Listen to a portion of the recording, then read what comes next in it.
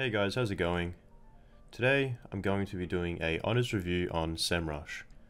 I'm going to be showcasing some of my favorite features that I use, as well as go through all the pricing options to compare each plan to see if it's really worth it. And not only that, I'm also going to be explaining my thoughts throughout this video and showing you guys some of the pros and cons of SEMRush. Now if I do pique your interest in SEMRush throughout this review, or you just simply want to follow along with what I showcase, there'll be a link in the description down below which will offer you a free trial to use here on SEMRush. If you are new to this tool, SEMRush is a SEO tool which can help you rank on platforms such as Google and YouTube. It can be very efficient for new websites based off the amount of research you want to put into SEMRush. You can search for your competitors based off some of the keywords you might be competing for, as well as do keyword research to see if there's any opportunities to compete for a keyword. And also choose between the hard to rank for or easy to rank for keywords. Not only that, you can easily search for a competitor or simply just another website to analyze their backlinks to see where their traffic is coming from, which can lead to a lot of opportunities for potential backlinks towards your website, which overall means more success. Now that I've explained what SEMRush is, let's get right into the review. Alright, so now we're on the SEMRush dashboard. As you can see on the left here, there is a lot to go through. Again, I'll just be showing you guys some of my favorite features that I use here on SEMRush. Of course, once you are on SEMRush or you've logged in and created an account, you can go ahead and explore all these options to the left here.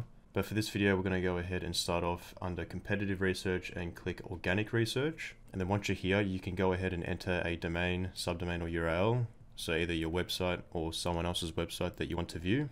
So because I do not have a website, I'm going to be using someone else's website. So this website is called pcgamer.com. And all I'm going to go ahead and do is click search.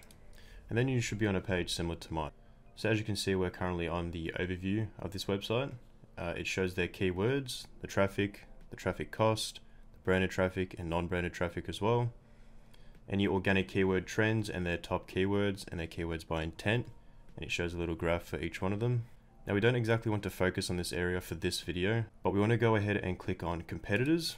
And then if we scroll down here, it shows all the competitors for the website that I chose, which is PC Gamer. So as you can see, one competitor for PC Gamer is rockpapershotgun.com, as well as gamesradar.com, and there's just plenty of competitors that you guys can go ahead and have a look at. Now what it shows is the competitors level, common keywords, SE keywords, traffic, costs, and any paid keywords that are on that website. So now that we can see our competitors, what we can actually go ahead and do is just copy one of the competitors that we have for our website. So I'm going to choose gamesradar.com here. I'm then going to go ahead in the top left here and replace my website, quote unquote, and paste in my competitors, and I'll click search. And now once you have searched, you can go ahead and click positions. And what it's going to go ahead and show us here is all the keywords that GamesRadar, aka our competitor, is trying to rank for. So as you can see, SEMRush displays their traffic, the volume, the KD percentage, and the URL. So what this all means is pretty much just your basic traffic, so how much people are actually going to the website for that keyword. And the KD means how difficult it is to rank for that keyword. So obviously anything in the red area with a KD of 100 is very hard. As you can see, if I hover over it, it will say very hard as well. So it says it will take a lot of on-page SEO, link building, and content promotion efforts to rank for this keyword. However, if we do scroll down here, you'll see there's some orange ones, yellow ones, and even some green ones. Now, the lower the KD score means that it is easier to rank for. So as you can see here, this keyword is Demon Slayer Season 3. It has a KD rating of 27, and if you hover over it, it says easy. And it has a little green color circle here, indicating that it is pretty easy to rank for. How is this helpful? It allows you to go ahead and search up the keywords that your competitors are going for and potentially take them for yourself. So obviously when you're looking at your competitors, you're not going to go ahead and go for the high score unless you have a lot of authority. Assuming you don't have a lot of authority or you're new and you have a new website coming up, you'd probably want to go for something like Demon Slayer Season 3, which is only 27, it's green, and you have a chance to rank for it. Now of course when you build up your website, you can start going for bigger keywords such as maybe Jake Lockley, whatever that is. It has a KD rating of 56 and it is kind of difficult to rank for. But again, this is all assuming that you have a new website. And even if you didn't have a new website and you had a website with decent authority, taking over keywords that don't have much KD percentage or that are easy to rank for is no issue at all. And not only that, this is just a glimpse of all the keywords that this website has. There's a lot to go through and you could literally go through all of them and rank for a lot of them if you'd like. A good way to distinguish the easy ones from the hard ones is simply click the KD option here and then click very easy or easy. Usually you'd probably want to go ahead and click very easy, and then it'll go ahead and show you all the very easy keywords to rank for. So as you can see now, all the KDs are quite low. It's green, which indicates that it is easy to rank for, and this is all just from one competitor. Assuming you've had a website up for a while, you'll probably have more than one competitor, which allows you to go through a lot of keywords that you might want to rank for and put in the effort to really try and rank for those easy keywords. Now what you can also do is filter by keywords. So let's say they're going for a certain keyword like SEMRush. If they had that on their keyword area, you can just type in the filter area and click search, and it'll come up with any keywords that GameRadar.com trying to rank for. You can check the positions of certain keywords, you can check the volume, you can check the intent, any SERP features, and any advanced filters as well. So let's say you've found a keyword that you want to rank for. You want to go ahead and click the keyword magic tool over the left here under keyword research. Now this tool right here is a very helpful tool, especially when it comes to keyword research. I'm going to go ahead and say that you will most likely be on the keyword magic tool most of the time you are on SEMRush. It is such a helpful tool. So I'm going to go ahead and show you an example of what you can do with this keyword magic tool. So let's say you had a keyword in mind. This could be for anything. It could be for your website, ranking for Google. It could even be for YouTube or anything you'd like. So just for example, I'm going to go ahead and use SEMRush. I'll then click search. Then as you can see, it shows us all the keywords that are linked to SEMRush. So there are a total of 8,613 keywords that are linked to SEMRush. So similar to organic research, it shows the volume, the trend, the KD percentage, the CPC. Now, as you can see, most of these keywords are just simple keywords. So simple things like SEMRush, there's one there, it's called what is SEMRush. A lot of them are just keywords and not exactly questions. What you can do is go to the top here and click questions, so you can find keywords that are based off questions. So for example, a lot of the times people don't like to rank for question-based keywords, such as what is SEMRush, or is there a free trial for SEMRush, or anything like that, as long as it's like kind of a question. So what you can do is click on this here and it will show you all the question-based keywords that you can go ahead and rank for. And just like before, you can go ahead and choose the KD percentage of all the keywords and how hard they are to rank for. So again, most of you probably want to go ahead and click very easy, because those are the very easy keywords to rank for. And as you can see here, it shows all the list of easy keywords that you could rank for SEMRush. Now most of you are probably not going to be going for the SEMRush keyword. Obviously you type in the keyword that you want to go for. The keyword magic tool is very helpful when it comes to just searching up keywords and finding keywords that you might be able to take, especially if you're after a specific keyword that you want to go ahead and search for. It shows you all the keywords that you can go for. You can even separate the keywords that are questions or not questions. And let's say you had a website with a lot of authority. All these keywords here should be very easy for you guys to rank for. It's great because you can go ahead and search for the easy keywords instead of having to scroll through a bunch of keywords and trying to do keyword research yourself. It puts everything in front of you and shows you how easy it is to rank for.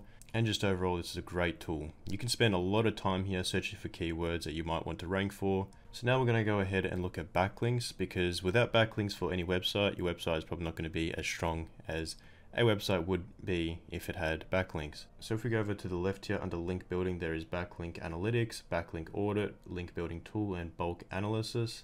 We want to go ahead and click the backlink analytics. What we can do here, just like the other areas, is go ahead and paste in our website and click analyze. Once we're here, we're going to go ahead and click backlinks. And as you can see here, it shows all the backlinks related to GamesRadar.com or your competitor or website of choice. So as you can see down here, these are all the backlinks. It displays them by the authority score. So for example, the hottest game and news rumor for n4g.com is the top authority score. It shows the external and internal links, the anchor and target URL. So for example, the anchor is obviously GamesRadar.com, which is the website that I just put in, and the target URL, which is the link here, which of course you can always click on as well. So if I wanted to go click this link, I can, same as the website. So now what you want to go ahead and do is in the top left, if you haven't already, you want to go ahead and click the active backlinks instead of all or new and lost. You want to go ahead and obviously search for the active ones. You don't need to look at the lost ones or new ones, mainly just the active ones because they are the one with the most authority. And if we go ahead and look at links per ref domain, we want to go ahead and click 1, because again, there can be a lot of links on a certain website. We're just after 1. We don't need to see a lot of other ones as well. And then again, it shows all the backlinks for that website. It allows you to see where all the traffic is coming from your competitor, as well as where they are getting all their backlinks.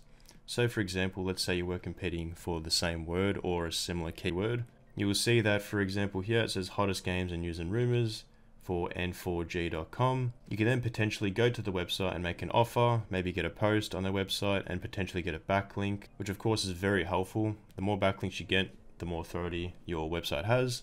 Not only that, you can go ahead and also just put in your own website and simply just look at the new and lost backlinks that you may have had on your website to see if there are any backlinks that are lost or no longer working, as well as to track your own backlinks as well. So this right here is very important, especially if you're just starting out with a website. Now do keep in mind, you're probably not going to go ahead and get a backlink on a big website such as BBC or something like n4g.com as well. However, if you scroll down and look through your competitors' backlinks, I'm sure there'll be websites that are a little bit more easier to potentially get a backlink on. And of course, it just opens up your whole perspective on where you could potentially get a backlink. So overall, comparing all the three tools that I just showed you guys compared together are very, very strong. All from searching up your competitors, seeing what keywords they're going for, looking at easy keywords that you could potentially rank for and take from them as well, all the way to a keyword tool, which allows you to search up the best keywords that you could rank for, as well as checking all the backlinks for your competitors and seeing where they're coming from and allowing you to make potential opportunities to get a backlink for yourself on specific websites that you may be after. And this is only touching the surface of what you can do with SEMRush. There's a lot more to go through. I'm just showing you what I believe are the best features in SEMRush. So as you can see on the left here, there's traffic analytics, keyword gap, backlink gap, keyword overview, managers, backlink audit. Then if we scroll down here, there's local SEO, advertising, social media, content marketing, trends, agency solutions. There's a lot to go through. So now that I've given you a glimpse of what you can do with SEMRush, I'm now going to go ahead and go through some of the pricing plans that they have to offer. So as you can see, there are three plans. There is the Pro plan, the Guru plan, and the Business plan. For the Pro plan, it is $129.95 a month. They recommend this plan for newbies or a small team. So they give you 5 projects, 500 keywords to track, and 10,000 results per report. They also offer SEO, social, and PPC tools, which have competitor analysis, keyword research, website audit, advertising, and social media tools, and much more. Now the Guru option is $249.95 monthly. They recommend this plan for agencies and mid-sized businesses.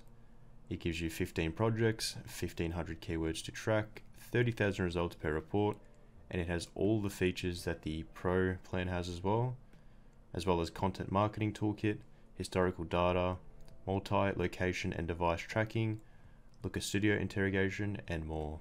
Then lastly, there is the business option, which is $499.95 a month. They recommend this plan for large agencies and enterprises. It gives you 40 projects, 5,000 keywords to track, 50,000 results per report, and it also offers all of the Guru features as well with this plan, and it gives you share of voice, extended limits, API access, PLA analytics, free migration from third-party tools, and much more.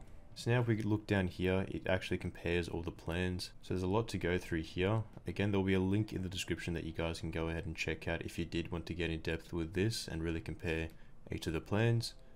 I'm going to go ahead and briefly go through this area. So for example, for key features, with Pro you only get 5 projects, with Guru you get 15, and with Business you get 40. You can track up to 500 keywords with Pro, 1,500 with Guru, and 5,000 with Business. You get keyword, domain, and backlink analytics with Pro, Guru, and Business, which is pretty much what I just went over in this video. Historical data is only with Guru and Business, as well as content marketing platform and Looker Studio interrogation. And only for Business is share of voice metric and API access. So to wrap things up, I'm going to give you guys my final thoughts. This SEO tool is very helpful for new websites trying to gain authority. It allows you to search for easy keywords and show you all the potential that you could take for your website, paired with analytics on any competitor that you might have, as well as also allowing you to search and analyze all the backlinks that a competitor has, where they're from, or whether or not they're achievable or not is very strong, considering how much potential that you could unlock for future backlinks. Not only is this helpful for new websites, it's great for established websites as well, allowing you to also view any broken backlinks or spam links that may be being sent to your website, and allowing you to do all the research on easy keywords that could be considered very easy for a high authority website, and of course allowing you to do all of what I just said before. There really isn't anything bad I can say about SEMRush apart from the fact that it isn't exactly an easy tool that you can just jump on and start using with ease. It does take a bit of getting used to, just like anything, but with enough use and with tutorials out there, This tool, when used correctly, can be very strong for anyone in the fields of SEO. I myself will definitely be using this for a long time, assuming all is well with the website, and I don't see why anyone who's looking to grow a website wouldn't want a tool like SEMRush. So based off that, I do recommend SEMRush to anyone that is trying to start up a new website or just wants to get good information on your competitors or do good keyword research. Without a doubt, with enough research and enough time to learn it and really put into the tool, you will definitely succeed in your field. So apart from that, that concludes my review on SEMRush. Hopefully I've allowed you to make a decision whether or not SEMRush is correct for you. Again, there'll be a link in the description down below which you guys can click on if you were interested in joining up for SEMRush. It will give you a free trial. Thanks so much for watching my review, and hopefully I've helped you out, and I'll see you guys next time.